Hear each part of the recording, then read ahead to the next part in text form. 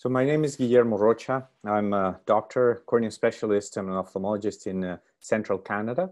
And I'd like to welcome you to this webinar put together by Orbis and Cybersight. So it's a real privilege to be able to present to you some of our experiences in terms of managing keratoconus and just pushing the limits in what we can offer to our patients. So I'd like to start by presenting a typical case. This is a 42-year-old female who's a Canadian submarine strategist. And she was referred with a stable refraction, and that's the key, stable refraction, an uncorrected vision of count fingers, but a significant myopic astigmatism. And so you can see that there's still a reasonable corrected visual acuity of 20/30. And the question is, what do we offer this patient? And so the question is, what do we offer? Observation? Do we do some medical treatment or surgery? As this patient basically has keratoconus. And you can see here in the axial map, a significant steepening of the cornea, central thinning, and then on the elevation map, posterior elevation map, a significant area of elevation on this Scheimpflug imaging.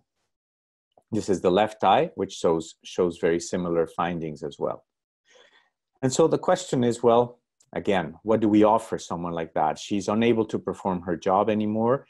These are very high prescription glasses, and she's just not able to tolerate them. And so the first message I would like to get across is, when we're dealing with keratoconus patients and considering options, the main thing is, what is the chief complaint? And then finally, what is the goal? So in her case, she wanted to get rid of some of the prescription that she had. The goal was to be able to function better without glasses or contact lenses, but she was willing to compromise with some of that. So define the chief complaint and define what is the goal as well. If we look at the players in keratoconus, we can see clinical findings, we can see topographic and tomographic findings, and pachymetric or central corneal findings as well. In terms of the management, we have both non-surgical and surgical options. And here I would like to mention that I did receive a lot of questions from the group when they were registering. And so I will try to incorporate some of the aspects of those questions into my presentation. So keratoconus is a fairly prevalent disease with 1 in 2,000 presentation in the population. And the main thing is obviously the thinning and steepening of the cornea that results in irregular astigmatism, is increased coma, and decreased quality of vision. And although there's several systemic associations, the main ones are atopic disease as well as rubbing. So this is an example of the coma and how it distorts the vision. Early keratoconus histopathologically presents with several findings. This is Bauman's layer, and so we can see fragmentation of Bauman layer, thin epithelium and stroma, folds or breaks in Descemet's membrane, as well as diffuse scarring.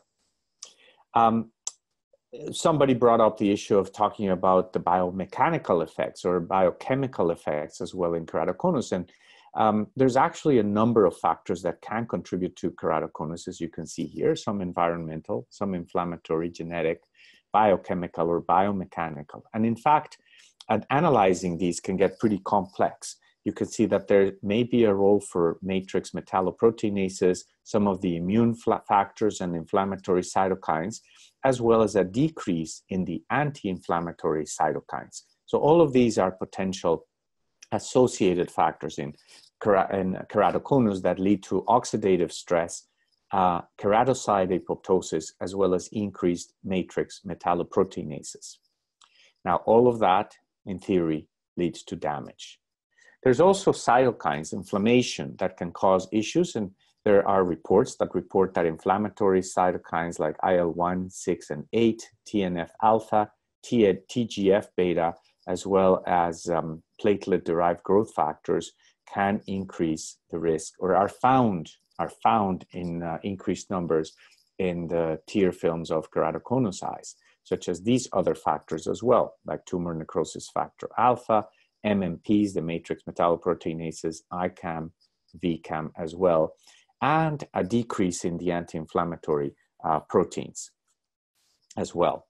And so the idea is that collagen cross-linking also has been found to represent less collagenases, as well as decreased IL-6 and IL-8, and perhaps this is one of the things that lead corneal collagen cross-linking to a stabilization of the disease. So there are significant factors, but one of the most significant ones is the eye rubbing, which may actually be the initial trigger of all of these changes. So if you can hear the sound of the rubbing, I hope you never hear that. I sort of cringe when I'm hearing that sound when people are really rubbing their eyes.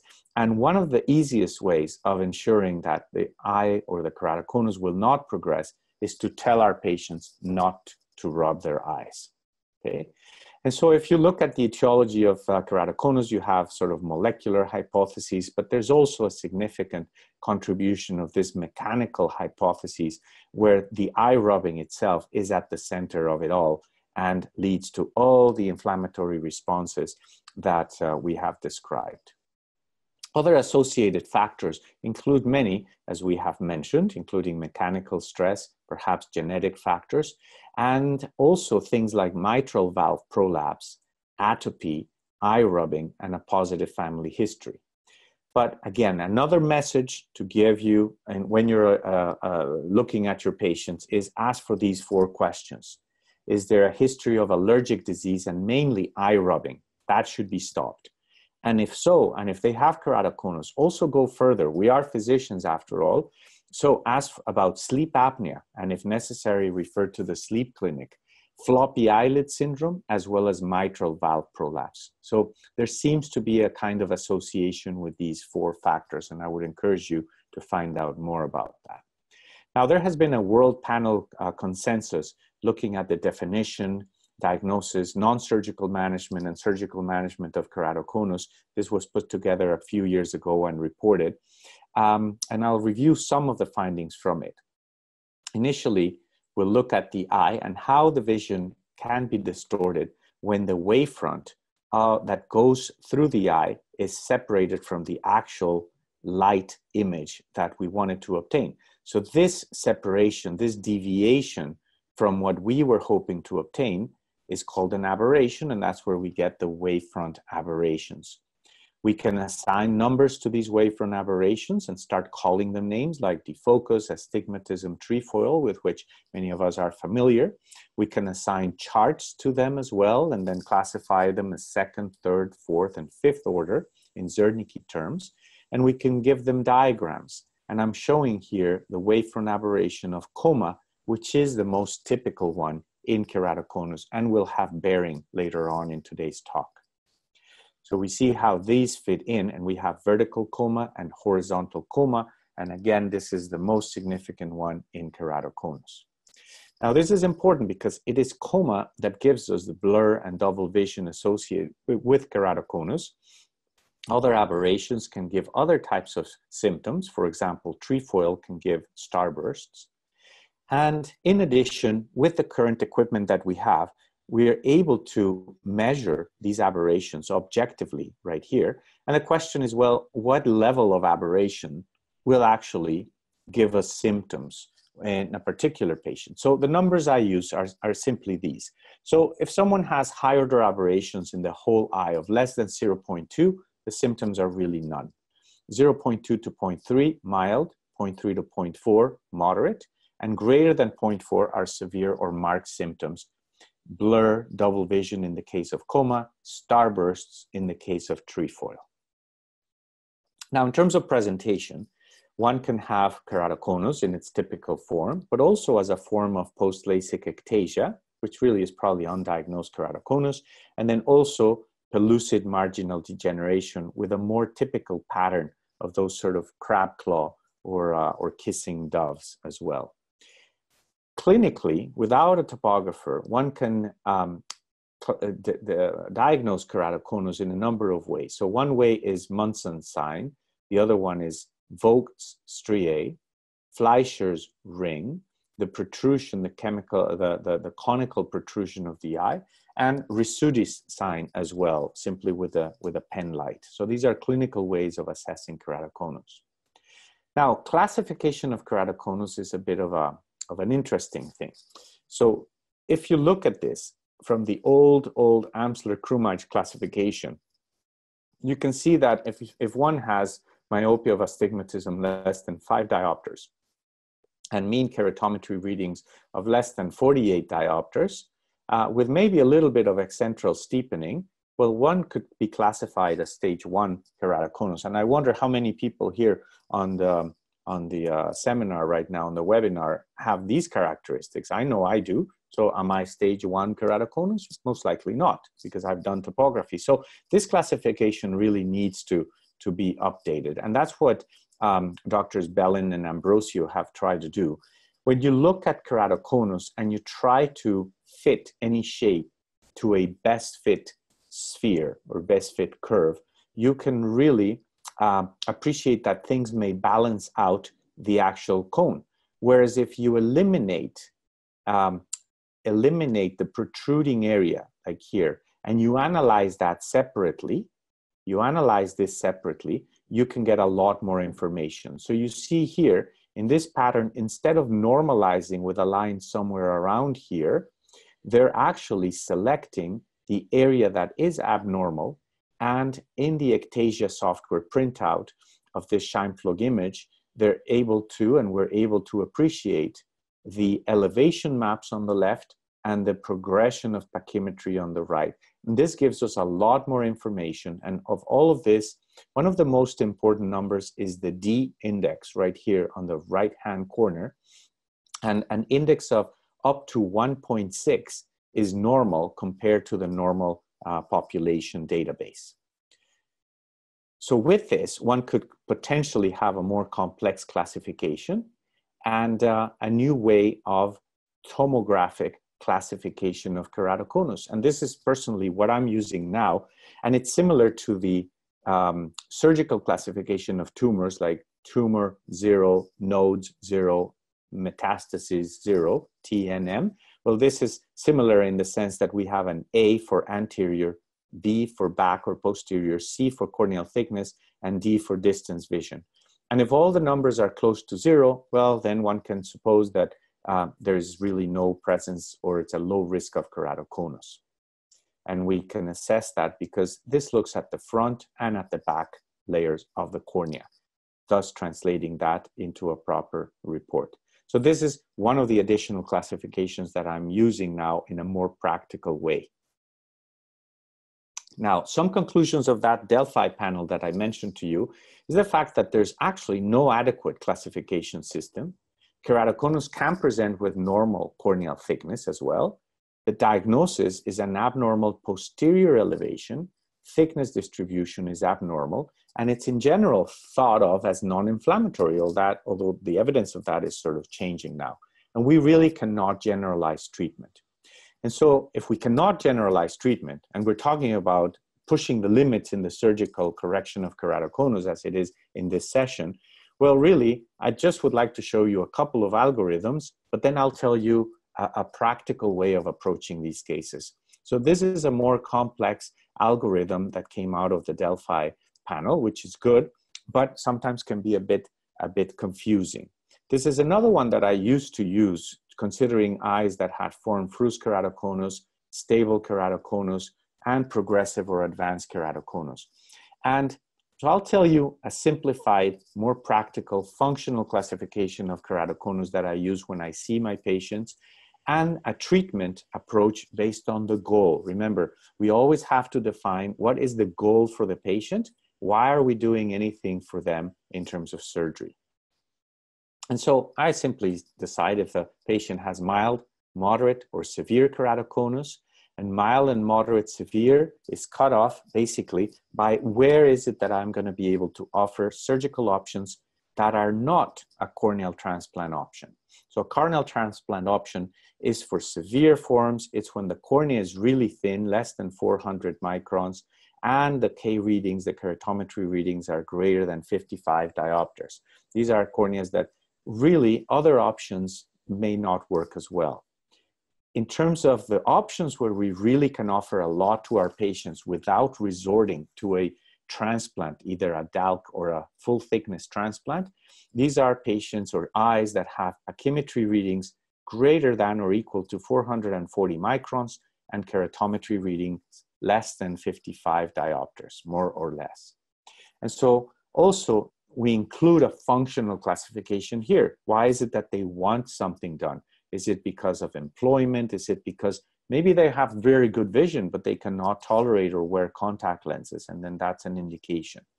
Whereas in the more severe, I would really go more towards a transplant if they have apical scarring, mark thinning, or really poor vision, regardless of what we try to offer them. And so ultimately, we always have the option of a transplant, but we should strive towards keeping our patients in the mild or moderate form so that we can manage them and help them a lot more than what we do with the different options that we have. And one of the questions was about contact lenses. I think the mini-scleral contact lenses work really well in any of these options once we've stabilized or determined that the eye is stable in terms of keratoconus. So if we look at the cornea, which measures roughly 545 microns, we see that there's a number of options that we as corneal surgeons utilize, including laser, segments, and endothelial keratoplasty, or full thickness or partial thickness grafts as well. So in the past, and this is two studies from colleagues of mine in Toronto, but in the past, our lists were almost half and half for endothelial disease versus stromal disease like keratoconus. But what we have seen, at least in Canada over the past several years, is the fact that the ectasias and the thinning conditions really have started to come down. And they form now, in any general practice, less than 5% of the indications for corneal transplant.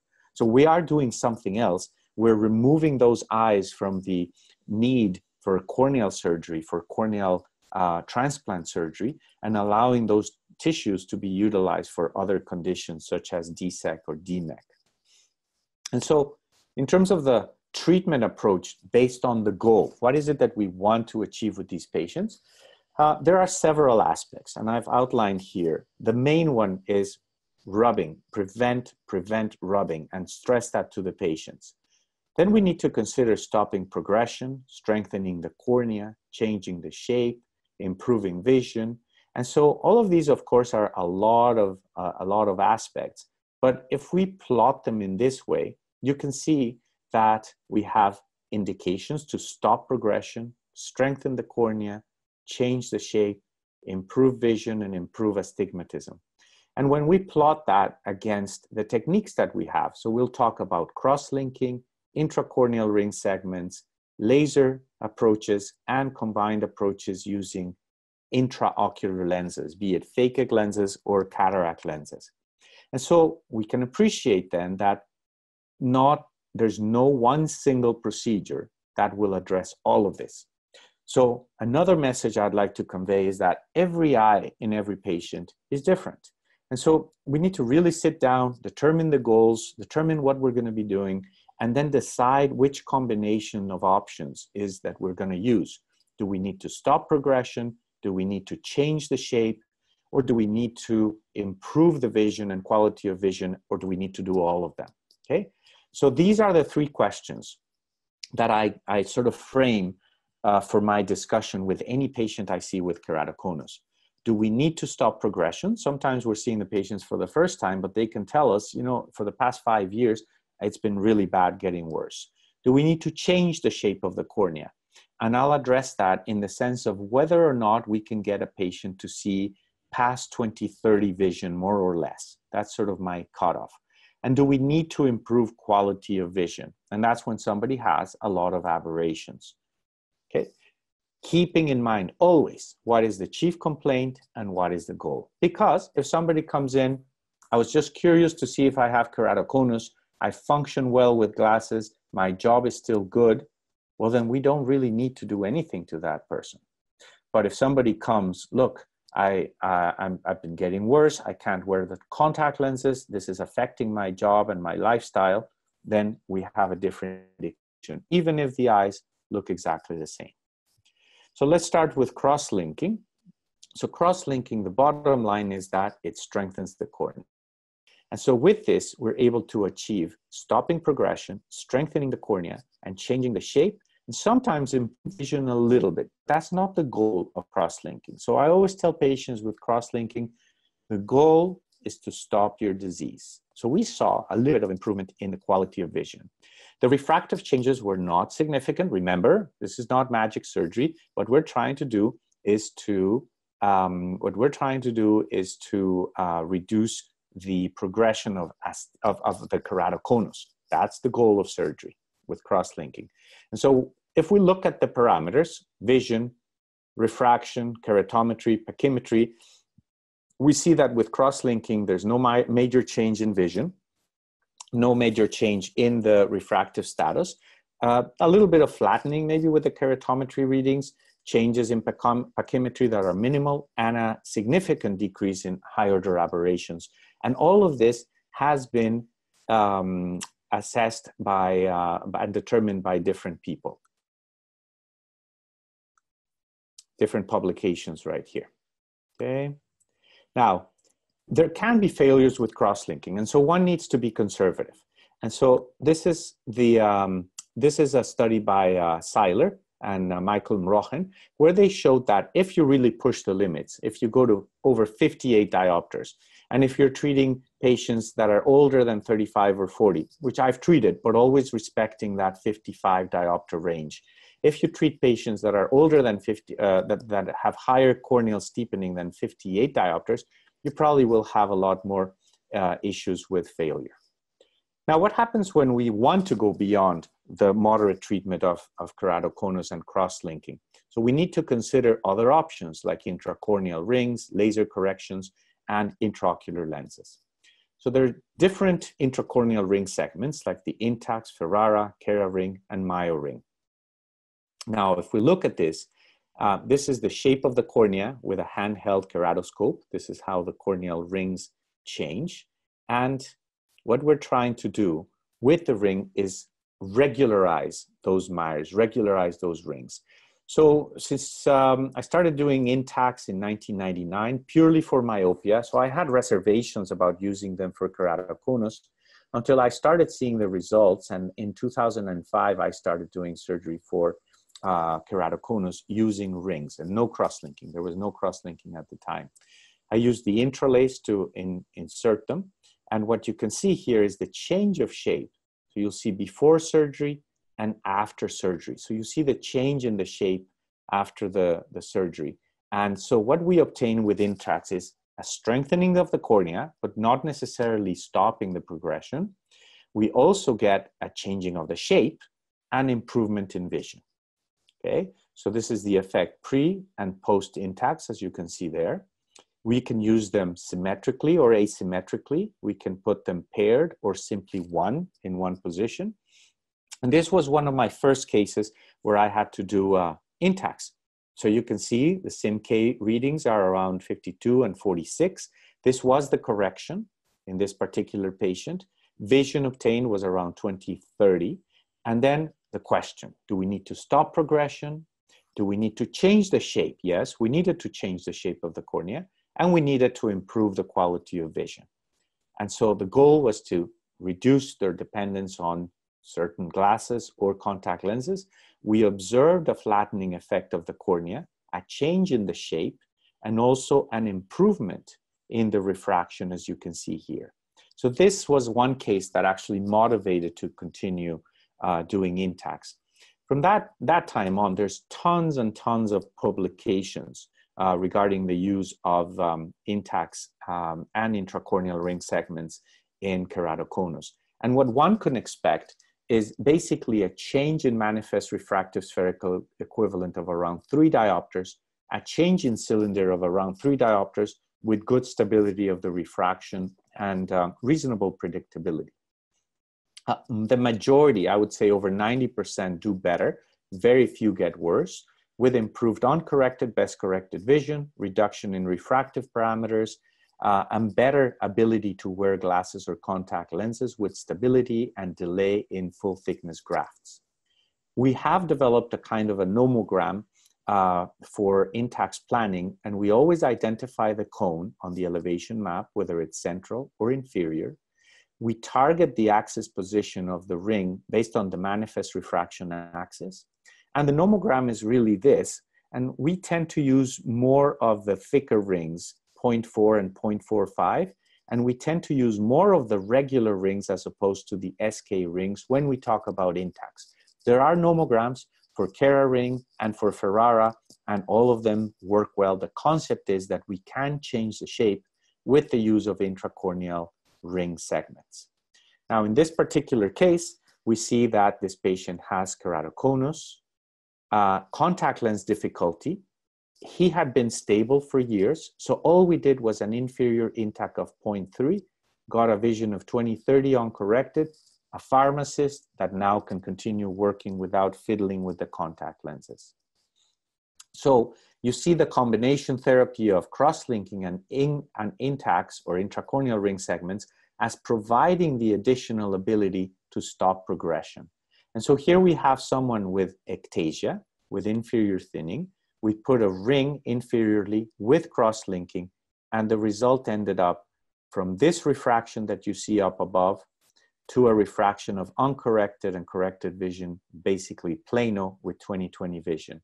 And here's the change of the shape that we obtained before, and that was the change that we obtained.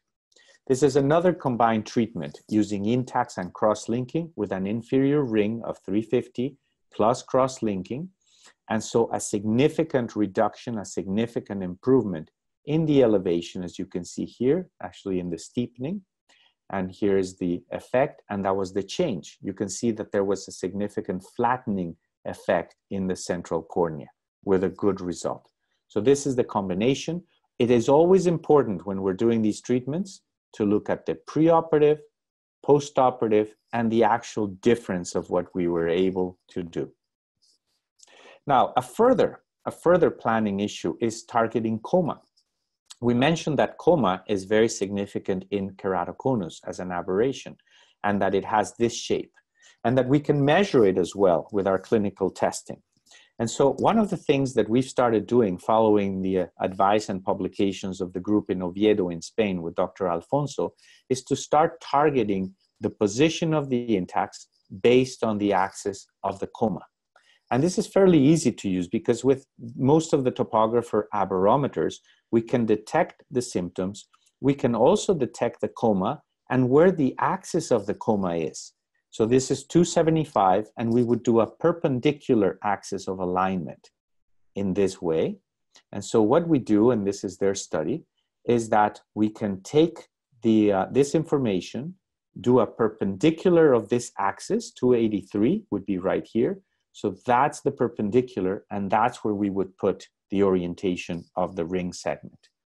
And with this, we have seen very exciting results because now we're combining the use of intracorneal ring segments with a very small amount of phototherapeutic keratectomy and cross-linking to stabilize.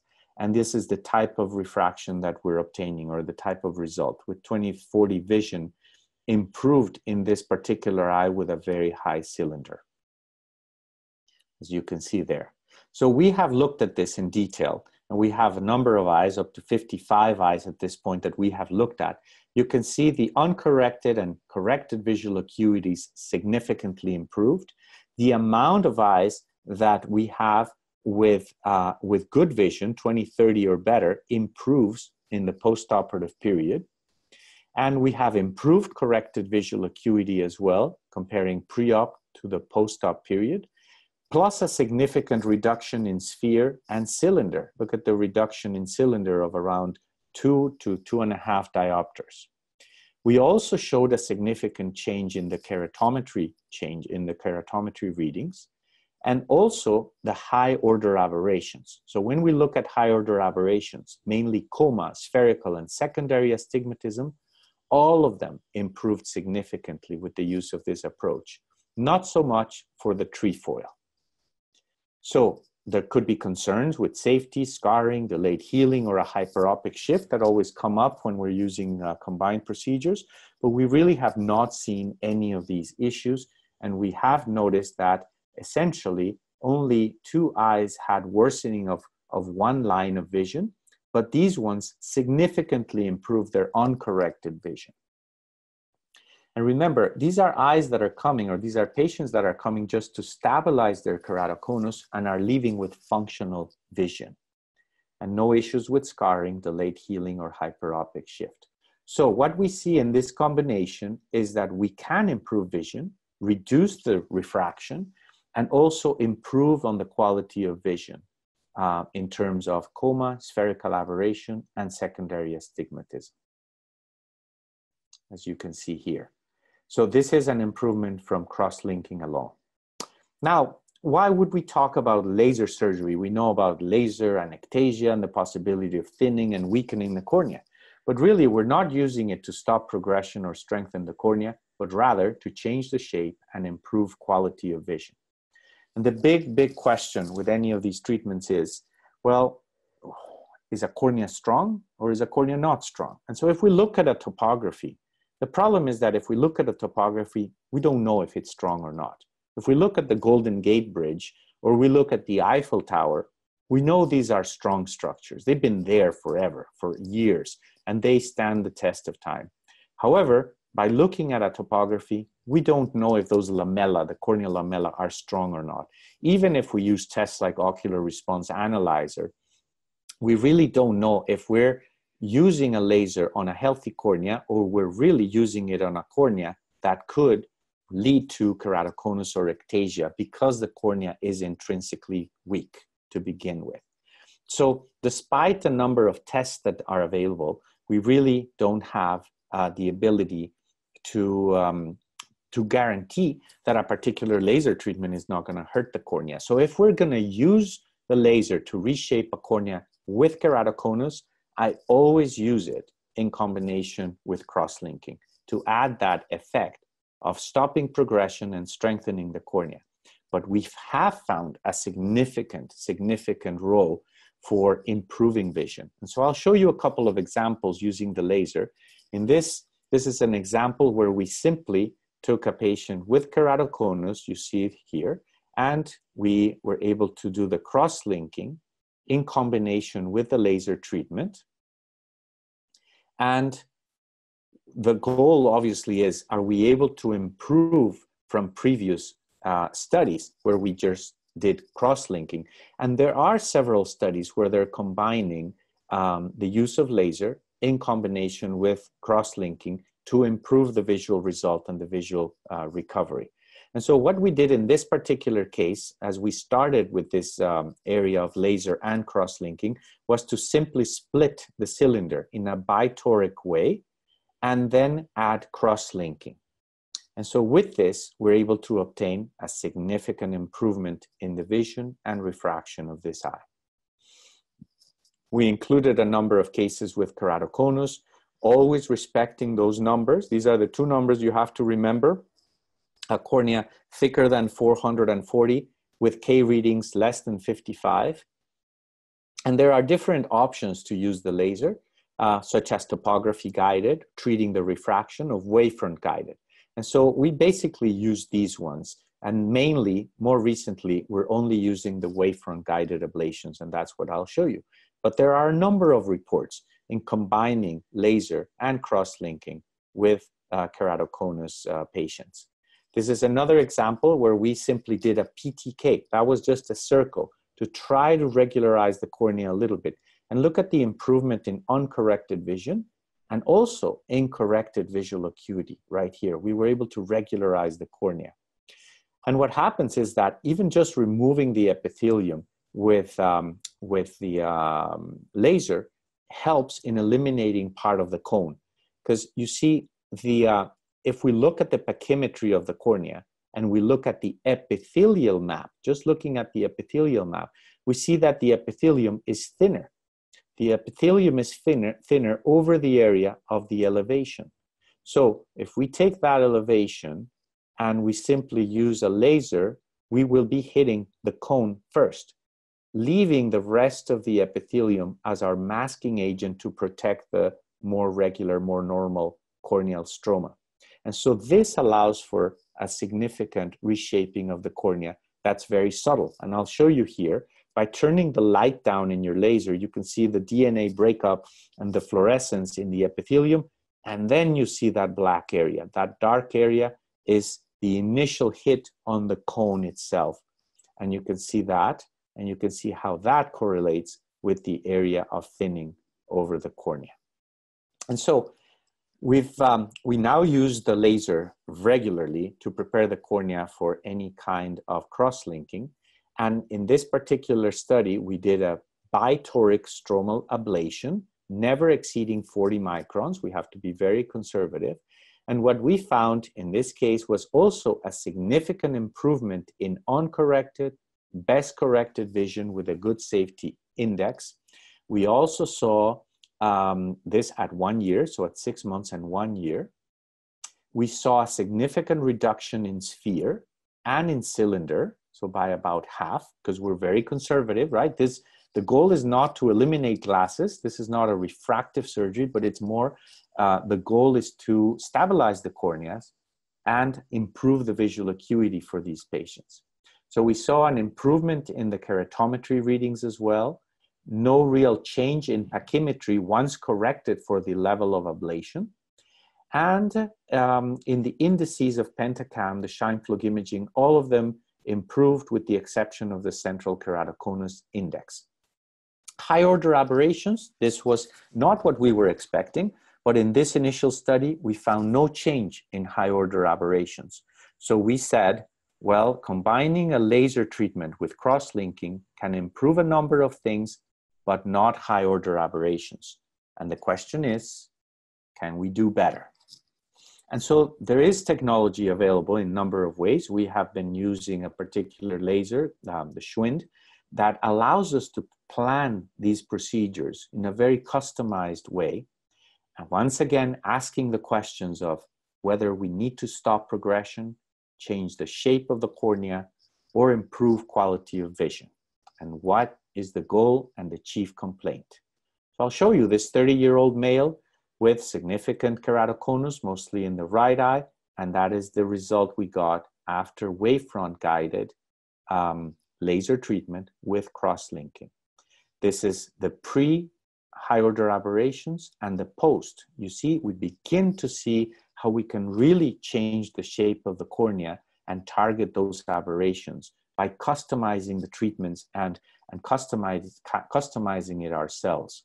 Another example here of a wavefront-guided treatment as well. You can see the improvement in uncorrected and best corrected vision as well that you can see here with the differential maps with the more central steepening compared to the inferior cone present. So you see the change here once again. And so we got really excited with this approach. And so we've looked at our numbers as well and look at the improvement from around 2060, 2070 to 2040, 2030. Remember, these are, again, people who are coming just to stabilize their keratoconus, and we're offering them an option to become more functional as we go through the treatments. Improvement in vision, in corrected vision from pre to post-op, and also the improvement in the sphere and cylinder. We're also very conservative with these treatments. And here's the kicker. Here's where we got really excited. If you see coma, spherical aberration, secondary astigmatism, and the total high order aberrations, all of them were significantly improved compared to pre-op, with the exception of trefoil. Okay, so we know that we can now improve vision, we can now improve the refraction, but also improve total high order aberrations and coma, which is one of the most important ones in keratoconus. So we've looked at cross-linking alone, cross-linking with Intacs, cross-linking with laser. So what is next? Before we move on to that, I'll just express the safety issues with the combination of cross-linking with laser. As you can see here, there was a gain, basically gain in more than 2 lines or better in uncorrected and corrected vision. And again, some of the eyes that lost 1 line actually improved their uncorrected vision. So it was not really a big loss. Now, there can be some extreme reports and results, and we have not really seen any of these ones, I'm happy to say. There can be some haze formation. It usually goes away for about after about 3 months. We do use mitomycin C in all of these cases. And so we really have not seen major cases of haze. And typically the haze goes away after a few months if there is. So keep in mind this. This is the basic slide. What is the chief complaint? What is the goal? Do we need to stop progression, change the shape, or improve quality of vision? And this leads you to the use of intraocular lenses, which was another one of the questions in the pre-seminar questions. So I have used both the toric intraocular lens implants, the phakic ones, as well as the toric posterior chamber lenses in cataract surgery. So this is a patient, 48-year-old, with a significant correction, but with stable keratoconus. I simply placed a toric ICL, and the result was excellent. We have looked at that. We have a series of patients where we have done implants of phakic IOLs, and in all of them we see a significant improvement in the uncorrected and corrected vision, improvement in the corrected vision as well, and a significant improvement, if you look down below here, in the sphere and cylinder of these patients, and they become really functional. So that brings us back. You remember we started with this Canadian submarine strategist, and so she had been stable all her life, but she had a high correction and she had keratoconus. She was not rubbing her eyes. So we simply put a toric ICL, and this is the vision that she had about a week later. And then a few months later, I got a report from her ophthalmologist. She was still functioning well and working well inside her office and not wearing glasses or contacts, but happy with the vision. So we were able to significantly reduce that amount of correction that she had. And there are numerous reports of the use of phakic IOLs in keratoconus, as you can see here. And along those lines, well, what do we do with cataract surgery patients that have cataract surgery, but that have keratoconus? And so this is a very good article if you want to jot it down, but I'll summarize it in basically saying that when you're doing your calculations, if the K readings are less than 48, go ahead and use the actual K readings from your machine and target around -1. If the K readings are 48 to 55, use the actual Ks from your machine and target around maybe 1.25, 1.5. Now, here's where it gets tricky. If the K readings are higher than 55, you should ignore the actual Ks. You're going to leave that eye very myopic and simply use standard Ks of 43.25. And I'll put it right here again. And so if the Ks are less than 48, use the actual Ks, target -1. If the Ks are 48 to 55, use the actual Ks, target a little bit more myopia. But if the Ks are more than 55, ignore those Ks and simply use 43.25 and target -1.50 around that. Okay? So there are not many reports, but it works. And here's an example of a patient. And this was her pre-op. This is her keratoconus. And this was the result with a toric IOL after cataract surgery as well. Okay? One can use that as well. Toric intraocular lenses in keratoconus. There are several reports.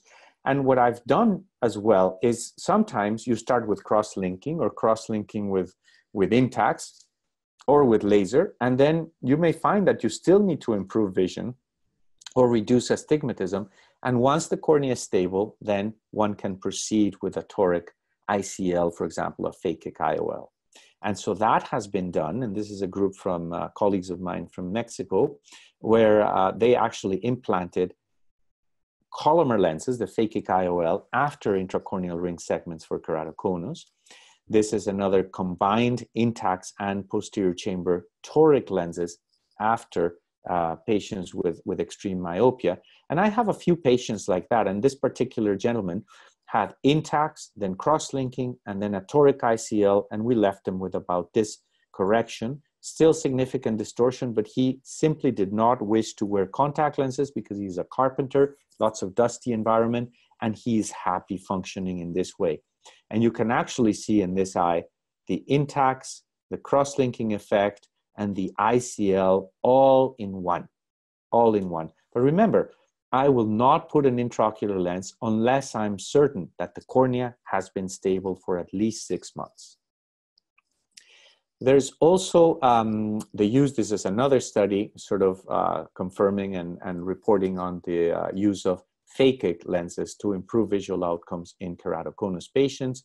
Those are the Collamer lenses, and the artisan lens can also be used for that. So there's a number of options. And so we go back to our table where we have the different techniques. So we know if we want to stop progression, the only thing that does that is cross-linking. If we want to strengthen the cornea, well, intracorneal ring segments and cross-linking does that. But then we have a number of options to improve distortion, such as laser, which is becoming my favorite at this point in good cases. And then also other options to minimize the need for glasses or contact lenses if the patient wishes. And of course, each of these options is sort of adding one thing or another. And so we have to use them judiciously with good conversations with the patients and with good discussion of the different options. Always going back to the goal. What is the goal for this patient? What is the indication? And then those 3 questions that I mentioned. Do we need to stop progression, change the shape, and improve vision?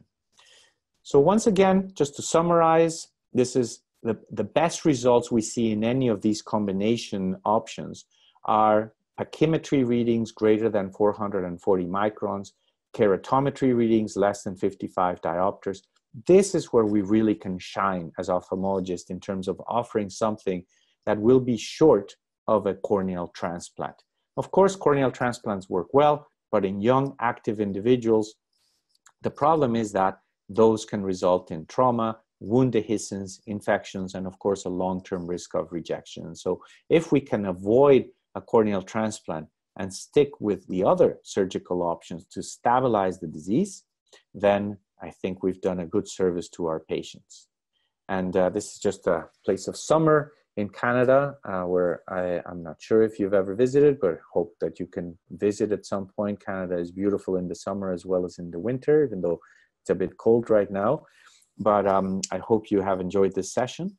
And once again, I would like to thank Orbis and CyberSight for coordinating this session.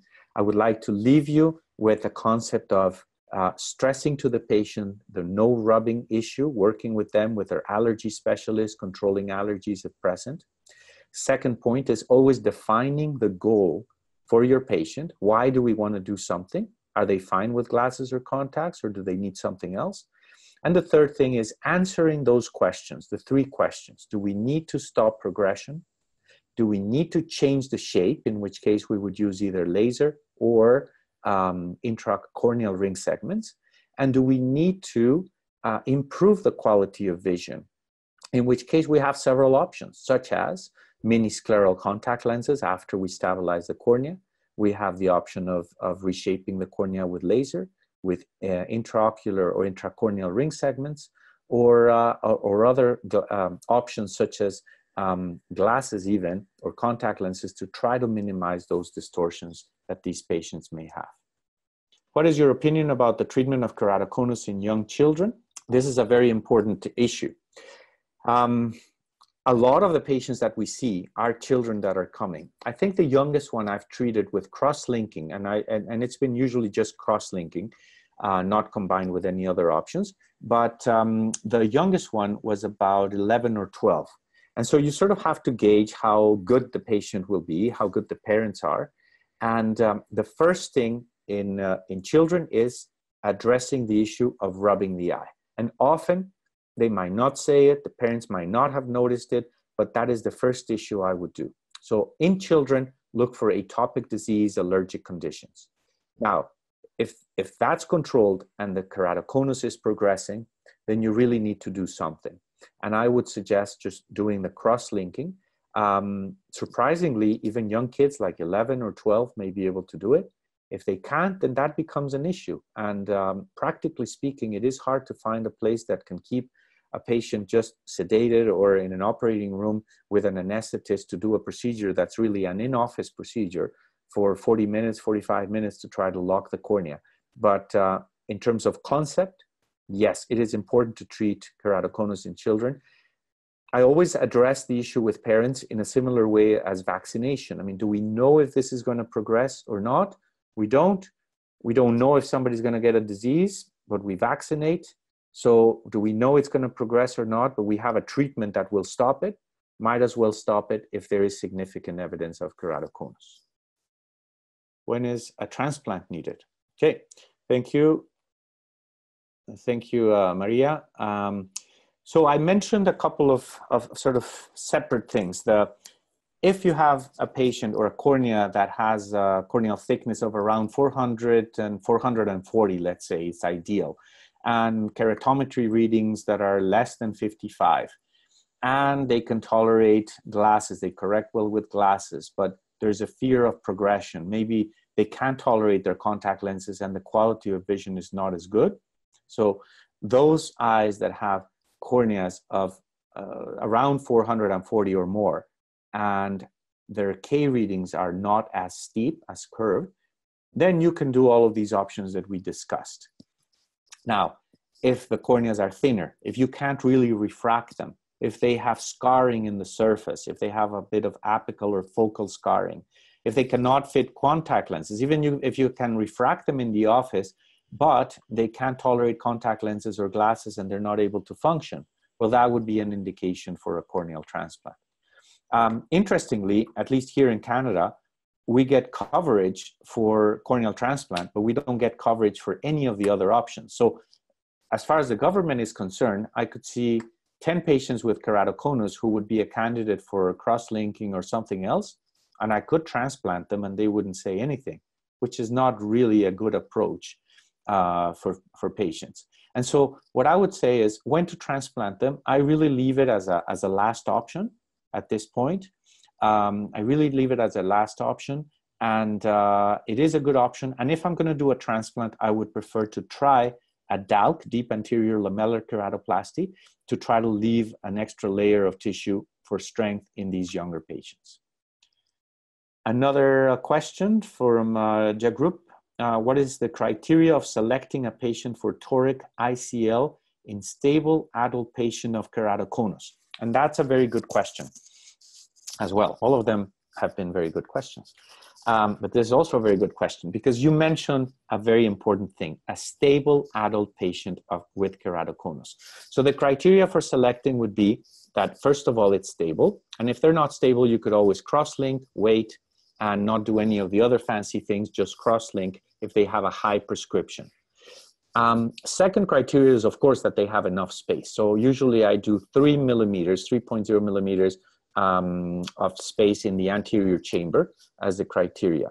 And second is that you can actually refract them. If you can refract them, and you go by the refraction, right? As with any ICL planning, you go by the refraction. You don't necessarily go by the topography. So if they refract well, consistently, I would check it at least twice.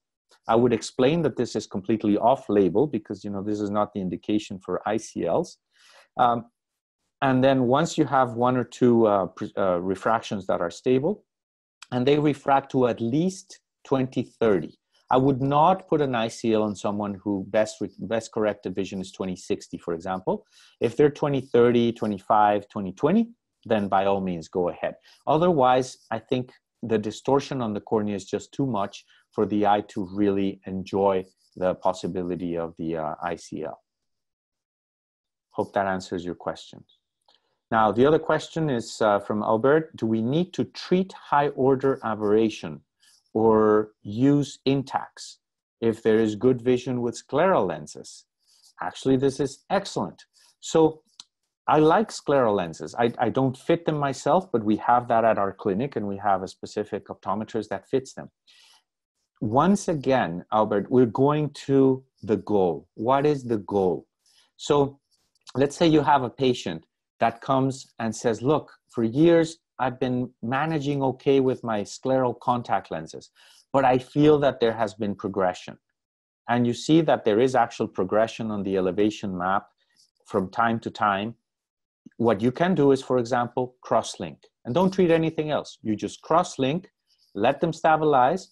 But with cross-linking alone, after 3 or 4 weeks, they can go back to their own scleral lenses and they will enjoy better vision because now the corneas will be stable, they will have lost some of the irregularity, and with the scleral lenses, they will work well. So it's going back to the indication of surgery, the goal of surgery, and in the particular example that you're saying, no, if they get good vision with scleral lenses, all we need to do is ensure they're stable and that their contact lenses fit well and they tolerate them, and they will get just as good or probably even better because the scleral lenses are really providing a nice new round surface on top. Now, in patients with antecedent PTKs, or laser vision correction and cross-linking, which formula do you use to calculate the IOL? Again, this is a very, very good question, Danielle. I'm not sure if you're familiar with the program Panacea. It's from Costa Rica, and this has been promoted by David Flicker. I see your name as Daniel Fuentes. Maybe you're from Latin America or not, I'm not sure. But there is that formula. Otherwise, what I actually use in terms of formula is just the IOL Master 700 with the Barrett calculation. Now, couple of important things, and this is why I mentioned the Panacea. The Panacea is the only formula that includes the Gulstrand ratio and includes the Q asphericity factor, the Q factor as well, and you can include those in that formula. Keratoconus eyes are hyperprolate, so they behave in a bit of a different way than a normal post-laser ablation would. So in a normal post-myopic ablation, you would get an oblate cornea, you would get a lower Gulstrand ratio, and an increased Q and an increased spherical aberration. A post-hyperopic ablation causes negative Q, decreased spherical aberration, and an increased Gulstrand ratio. Well, guess what? A keratoconic cornea has a lower than normal Gulstrand ratio and also has a lower Q and a lower spherical aberration. So it's almost a combination of things. So it's more complex. So in these cases, after those treatments, I would do several formulas. I would do the Barrett. I would try to do the K readings as well. I would look at the Gulstrand ratio. I would look at the Q and try to use the Panacea, which is downloadable. And hopefully I can get some concordance in amongst all of that data. But the Barrett seems to work really well with just any situation. So I would base a lot on the Barrett. And then you can also run it through the Askers, but the problem is, as I said, that it does not behave, the cornea does not behave in the same way as a purely post-myopic or purely post-hyperopic, because with the laser treatments that we do that can be topo-guided or wavefront-guided, we are actually really just reshaping the cornea. So that's a very important point. And I don't know if I have a clear answer for you, but I would start with the Barrett and I will use the Panacea, and hopefully that helps you. Corneal thickness is important in intracorneal ring selection. What about level of astigmatism should be considered in the plan? And that's from Nala. Definitely. The, you know, I'll tell you, when I started doing all of these approaches, you start with the different treatments, you start with the corneal rings, with cross-linking and this, and obviously you see that it works and you start pushing the limits until you realize that there is a limit. And then you sort of backtrack and become more conservative. So in the intracorneal ring segments, definitely the corneal thickness. You want to have at least 440 centrally, maybe in some cases 400. It depends on the type of rings you use. So for example, I only use Intacs, but I use regular or SK. You want to look at the periphery of the thickness of the periphery. And you also definitely want to look at the astigmatism. If the astigmatism is up to about more or less 5 diopters, then I would consider the use of Intacs. However, there's something important here.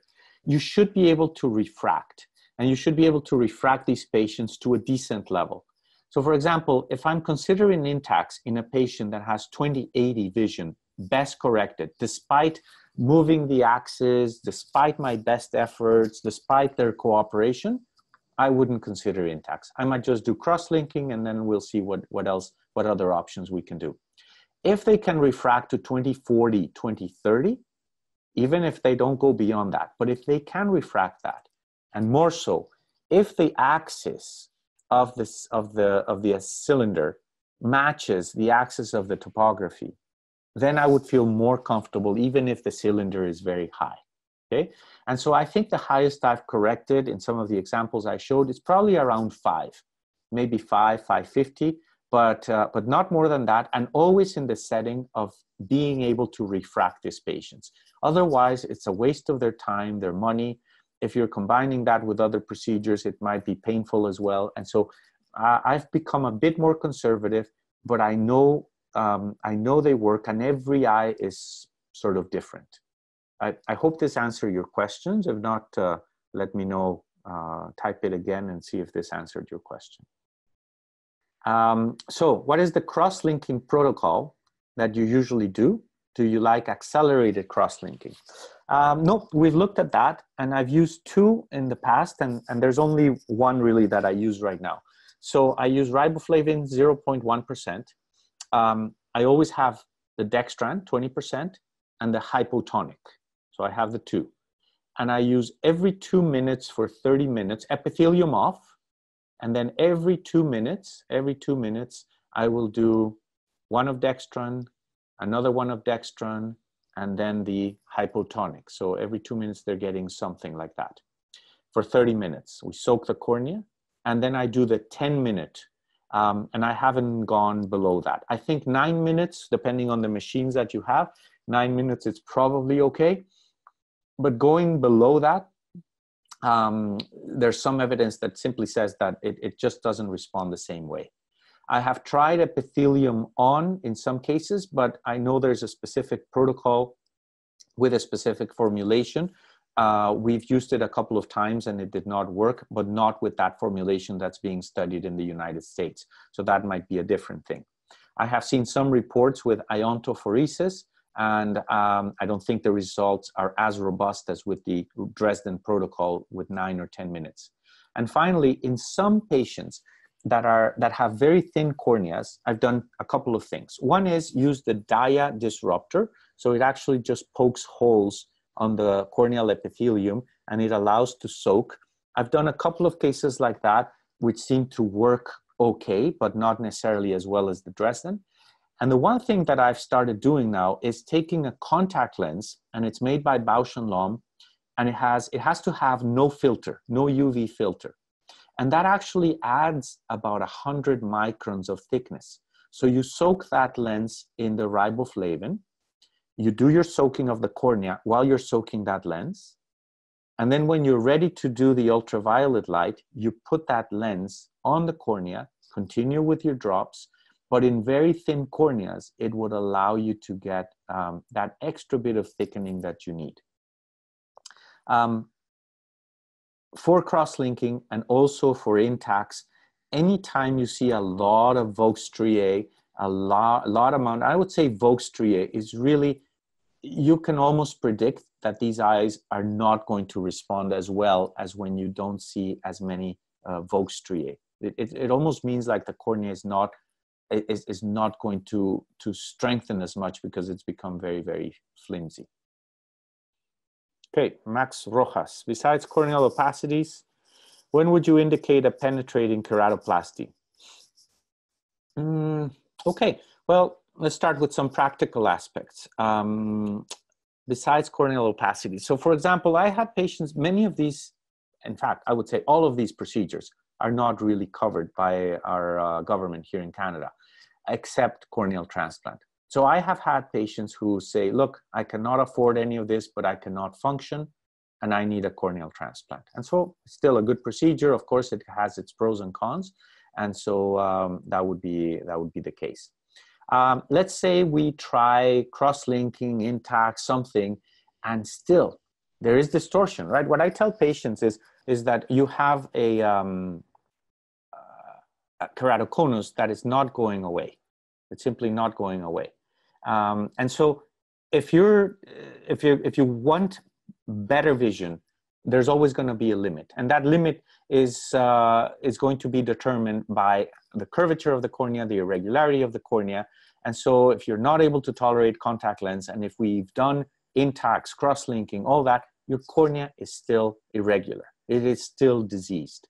So if they're still not happy with that, and we've sort of determined that they're at that limit, maybe the cornea was a bit thinner, maybe the prescription was a bit bigger or a bit higher, and they're still not happy with that, then I could consider a corneal transplant. It's very rare now, I have to tell you, and it's very rare for patients to convince me about that, because to be honest with you, I've had 2 patients who were young, around 40 to 45, both with bilateral transplants, both with excellent vision, both who had freak accidents and ended up with wound dehiscence, bilaterally blind. So it's very hard to convince me that that you would do that I would do a corneal transplant when they are candidates for something else. But it's still doable, especially if they cannot afford